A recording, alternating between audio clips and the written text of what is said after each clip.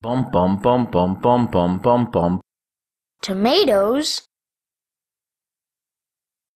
Hello, welcome to the video for what is material, the custom rotator node.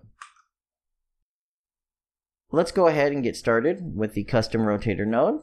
You can find it right here. I can right click, type in custom rotator.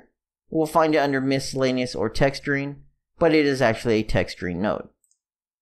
Once we've created it, we'll find a few examples and settings.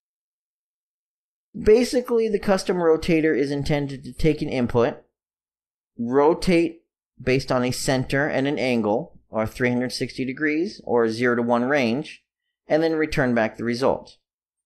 Now, unlike the normal rotator node, this one actually gives you a center, so you can actually rotate it at different points, an actual pivot point. We'll look at how this works. Now, by default, your UVs, or your world coordinates, are going to be 0.5 or 0.5, which is basically the center. Your default rotation center will be the center, and then your rotation angle is going to be nothing. So if you were to plug this in, just like it is, without any settings, well, nothing's going to happen. Now, I've created an instance of this, so we can actually see how it works in real time. I have a sword.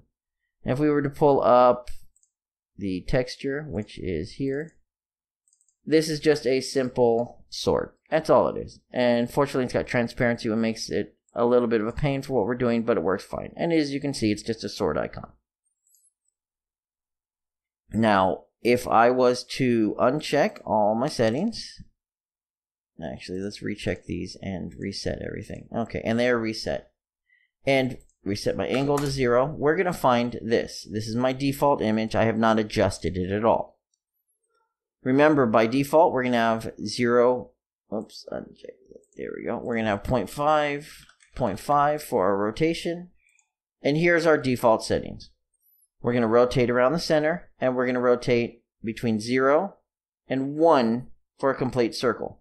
So 0.25 would be a quarter, 0.5 would be a half, and 0.75 would be 3/4.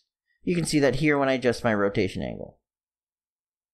I go from 0 to 0.25 to 0.5 to 0.75, and then back to 1, which is the same as 0.